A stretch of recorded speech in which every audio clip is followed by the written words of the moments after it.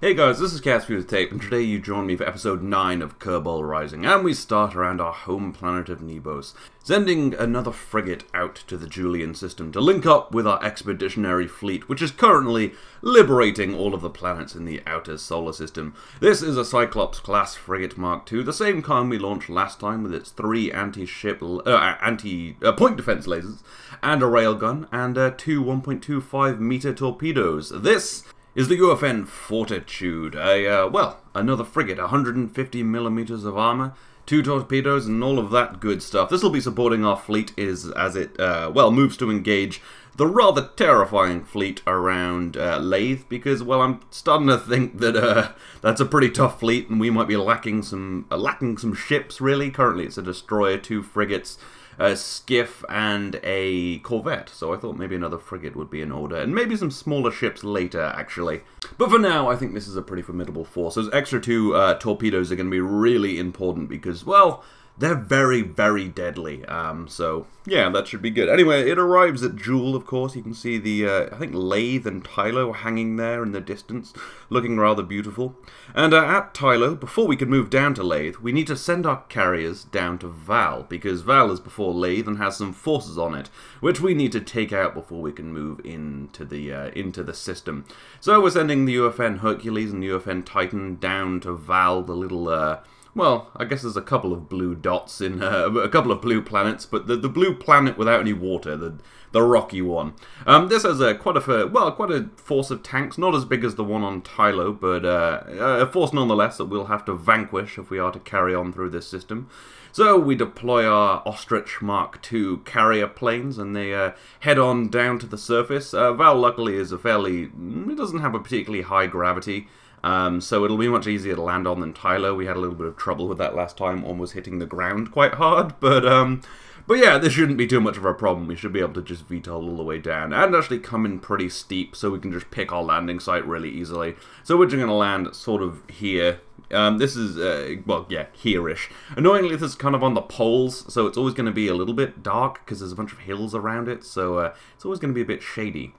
Anyway, we bring ourselves down now with the VTOL engine, just really gracefully touching down. I quite like the Ostrich. It's a really useful and versatile vehicle, but there will be some different landing vehicles in the future as you see our new fleet building up. You'll see a bit of that at the end of this episode. Anyway, we touch down and do the usual thing of bouncing and then rocking and then freaking out that we're going to flip the plane. But luckily it's a pretty tough plane, so that wing stops us from flipping over. If there was slightly higher gravity, maybe that would have been a little catastrophic, but it was okay on Val. And then, of course, we bring the tanks out after bringing down our other Ostrich. We are all here now, all of our forces ready to go and destroy our enemies. These Manta Ray Mark IIs, of course, packing their usual weaponry of the 57mm Bofors, which fires quite fast, and then the 105mm twin barrel thing, which is just very deadly, packs a real serious punch. And yeah, here we are, a little, almost like a forward operating base made up of Ostrich planes. Anyway, it's time to head on over, and it looked really flat, actually. I was kind of thinking that this would just be, we'd start firing really early because it's a really flat surface, but kind of a really flat land, there's not a ton of hills, but there is a ridge in front of the base, so once again we're going to get pretty close before the fighting starts, although that doesn't stop the enemies from firing at us. I thought they were just kind of firing wildly, but a lot of the shots get sort of pretty close, actually, which probably isn't ideal, and probably not great for them, because they're spending a lot of ammo doing this, but they do keep me on my toes a little bit with shots like that. But I'm not really sure what's happening, because I can't fire at them, but they're firing at me, but I think they might just be confused.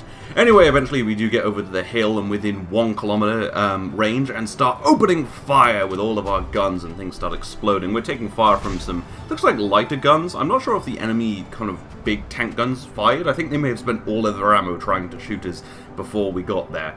And this is just a bit of a murder, really. I mean, we just start ripping apart tanks really quickly with this, the combined and sustained fire of the 2 types of Manta Rays. They just don't really stand up to us and just explode quite quickly. You can see 2 of them are already shattered into debris, and there will soon be a 3rd and a 4th, just piles of debris where tanks once were. And yeah, this is probably the easiest battle I've done yet. I think I've just these tanks work really well together. I think these are a really good combination. I will upgrade them a little bit because I think they're a little small right now, or just could be better. But for now, it's an okay combination.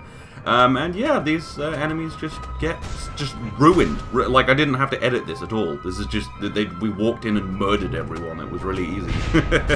That's always good. But we are, you know, these are very highly trained and highly experienced tank drivers now. They've had a lot of experience just eviscerating their enemies on planets. You know, they just do it. They just walk in, they're ready now, they just like shoot this guy, kill everything. You know, these are the like special forces at this point. It's good. But anyway, you may have noticed on our little on our way in, there was a bit of an interesting feature to this base. This is one of the anomalies in Kerbal Space Program, and rather mysterious. It doesn't look like it was built at the same time as all of these other buildings. It looks rather out of place, and perhaps the Celestial League, which is the civilization that seems to occupy Jool, built this base around this kind of anomalous-looking piece of henge, this odd thing that seems to point in a direction. I don't really know, but yeah, interesting. Maybe there are more secrets to Jool than just enemy spaceships. But we'll figure that out. We'll bring in some scientists and analyze it at some point. But for now, we'll just watch the rest of the tanks just sort of explode. Anyway, with Val vanquished, we can now move down to Lathe, where there is a slightly more scary force than 4 tanks and a strange henge that, you know, is freaking all our pilots out. They're like, what is that? Is it a secret space laser? Oh my god, what if it's a secret space laser? We'll go check it out. Anyway, yeah, so we're moving in our fleet now for a bit of an attack. We're going to open up as usual with a missile salvo, starting with 4 missiles, 4 small missiles from the Beluga class corvette, which is, well, they're just like the smallest, you know, least deadly missiles. But I'm going to go for the enemy frigate, because here there is quite the fleet. There is a frigate, there is a destroyer with twin 155mm railguns, and there is just a collection of, I think, 3 corvettes and 2 skiffs with lasers and guns, and everything has armor, so this might be a little rough. So we're going to try and get as much advantage and try and take out the capital ships as best we can with our missiles before moving in with guns. So yeah, you can see I'm just accelerating these missiles one by one, because I find that's actually just the easiest way to do it if it's like 4 missiles, because it's not that hard to control. And yeah, once we get within 10 kilometers though, the lasers do open up and do start hitting, although they're not that accurate because our surface velocity is very high. Basically, BD Armory works best when the surface velocity is low, but because there's no geosynchronous, well, lathe synchronous orbit altitude, we're moving really fast relative to the surface, so they're not that accurate, but they do start hitting. So yeah, maybe the missiles are more effective than they would be because of just lathe not having a good altitude to put ships at. Anyway, there are also a whole other bunch of other things firing at us: rail guns, 30 mils, everything else. Although the destroyer doesn't seem to be firing that much. It seems to be rotating, and I had real trouble stopping it, as you'll see later. But anyway, our missiles do get past the laser defense. I think the lead missile just in front of us has lost a warhead, so it doesn't do much damage when it is going to hit the frigate. But it looks like all the other 3 missiles will find their mark as well. And they do indeed, smashing through the armor, ripping off a railgun, and taking a huge chunk out of that front beam, leaving this ship pretty vulnerable. And yeah, you can get a nice look at the other ships there. The destroyer in particular looks beautiful, but we are not done, and we don't want the destroyer looking beautiful for long. So we release our bigger missiles, our 1.25 meter missiles. These have been upgraded because it turns out when you scale up BD Armory warheads like we were doing before, it doesn't increase their damage. So these are actually going to be more powerful than you've seen before, which might make for some interesting shots, because they're quite powerful now. Anyway, with the frigate pretty damaged, we're going to go for the destroyer. I think now that there's a hole in the frigate's armor, we should be able to destroy that with guns fairly easily. The smaller ships, hard to hit with missiles, and probably not really worth it. We just need to take out that destroyer. So we're going to send all 4 1.25 meter torpedoes towards the destroyer. We start taking fire, especially quite early, because these are quite big missiles, and they seem to be shooting all of the missiles. But the accuracy isn't great as we get closer like before, so yeah. They don't do a great job, and I think almost, maybe 3 of the missiles get through undamaged. And remember that rotating I was talking about, that I couldn't stop on the destroyer? Yeah, so now we shoot it in the back with missiles, and kind of cuts itself in half. Kind of, I know I say this a lot, but it is cleaved in twain, just ripped apart. That is beautiful. I mean, holy hell. It's not actually dead, it still has one of its railguns on the active half of the ship, but we're going to try and deal with that, but it's a rotating reference frame, and it's moving, so it's really hard to hit with a missile, so we don't actually manage to do that, but holy shit, I was not expecting that. It just rips it apart. Anyway, one of the missiles goes through, and I decide I'm going to use this to knock out the frigate. So we line ourselves up with the frigate, so that we can deal with all of these capital ships. Well, I guess a frigate isn't really a capital ship, but it's a big ship. We can deal with all the big ships. And we hit this in the back, of course, because we're coming from behind, and yeah, it sort of just throws it forward and rips off everything, and it isn't dead, but it's not in good shape. And yeah, that was pretty awesome to see it just thrown forward by the explosion. That's amazing. And, happily, we haven't really destroyed any of the ships, but we have split the fleet apart. So I decide, right now, I'm going to race for that frigate. It's really damaged. I think we can take it out pretty easily. We're going to go down there, and we're going to try and take it out right now. I think it'll be the easiest target, and it would just be good to get something killed. And then afterwards, we'll go and find the smaller ships and hope they haven't regrouped with the destroyer, because then they're like in an actual group, and it might be quite difficult. But I just think the frigate might be the priority right now. I think we can take it out pretty easily. If we went for the destroyer, which has been moved away from the fleet of smaller ships, we'd have to go through the smaller ships. So I think this is just the easiest way to do it. And we do get ourselves a nice shot, which will probably be the thumbnail on the way there. So yeah.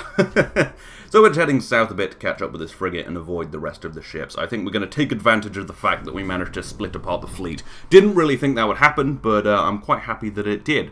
And we start getting into range, and the destroyer opens up with its 155mm railgun, which is rather deadly. And it comes in and hits, and just, I know I say this a lot, but cleaves it in twain. It cuts right through one of the pieces of ship and rips off the boom, taking off the railgun from the ship. Now the frigate just has anti-ship lasers left, so we're pretty much just free to just shoot the shit out of it. Like, we get into range, and our frigates start opening up, and the enemy frigate starts taking insane amounts of fire from both the 155 and the 55mm railguns. The 55s are the one, by the way, that look kind of orangey. The smaller looking yellow ones are the 55mm railguns. I don't know why they look smaller, but yeah, anyway, eventually, well, quite quickly, we rip off another piece of armor, exposing the cockpit entirely, and just fire keeps coming in from 3 frigates with 4 railguns and 1 destroyer with a railgun. And yeah, it gets shot a lot. Like a lot. Like, holy shit. It's, I'm really liking this just large amount of ships with railguns. It does a lot of damage from range, and it's great for taking out bigger ships. Not great on smaller ships, as we'll talk about later, but this frigate, well, it just won't stand up long. It does take a lot of fire, actually. I'm impressed. Look at all these shots coming in. It's just, yeah, it's a pretty hardy ship. These Celestial League ships are pretty brutal, especially with the ringed armor. It makes it really hard to get shots in, which is really annoying. I might steal that design.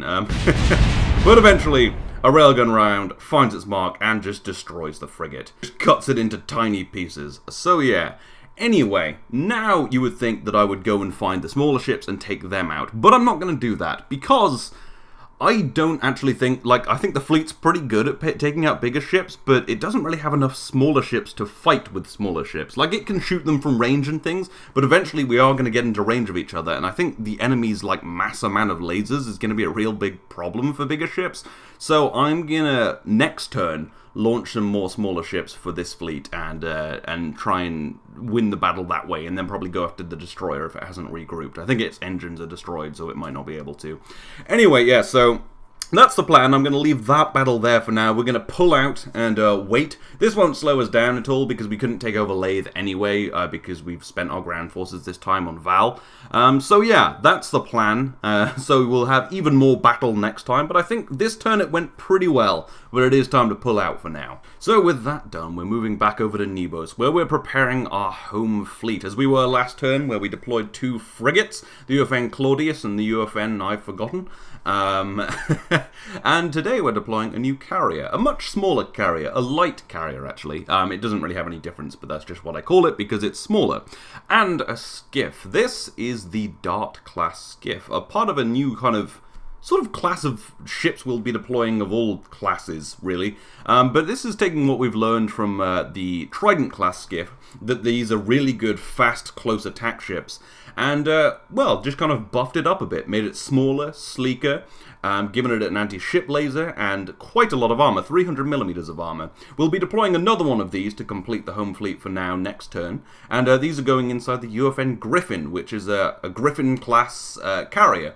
A much smaller carrier, capable of carrying, I think, basically up to 6 skiffs, or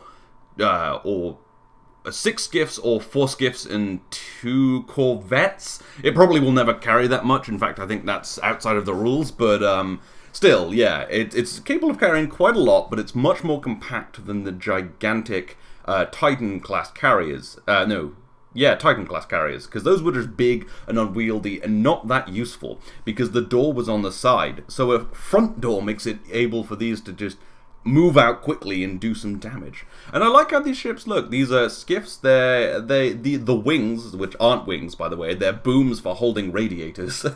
Totally not entirely aesthetic. They're really useful. But I just quite like how they look. They're sleeker. They're actually smaller than the Trident class skiffs, and I think they're going to do a really good job. And this is, of course, our light carrier, the UFN Griffin, and you can see it has landing pods on the bottom, drop pods, because this can't fit a Ostrich Mark II, so it's now just got a couple of drop pods in amongst this kind of cowling around it. So yeah, this is the start of our home fleet. A slightly different set of tactics, not gigantic ships so much, something more fast attack and reactive is what I'm going for here. So this is heading down to Moho because there's been, as you may know, we've lost some ships around Moho to a mysterious invisible ship has been firing torpedoes at frigates and corvettes down there. So we're sending a proper fleet to go and defend it. We've got 2 general purpose frigates and a skiff and a carrier. The carrier itself does have an anti-point defense laser for just defending itself should it need to. And yeah, the skiff has an anti-ship laser, as I said, for fast attack.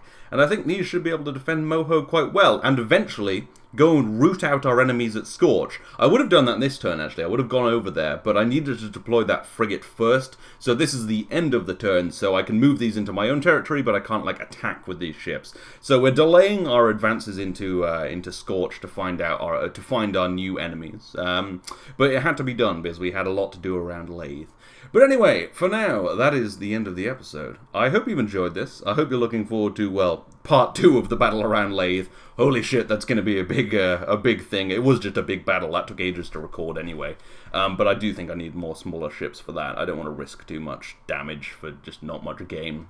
So yeah, anyway, I'm sorry this has been a bit late. I mean, I meant to get this up last weekend, but I had some trouble recording it, and I've also been really busy. The thing I'm working on at work is going into private beta in like a week, so that's taking up a lot of my mental power, so yeah, anyway, but yeah, hopefully the next one will be up quicker. I hope you've enjoyed this. This has been episode 9 of Kerbal Rising.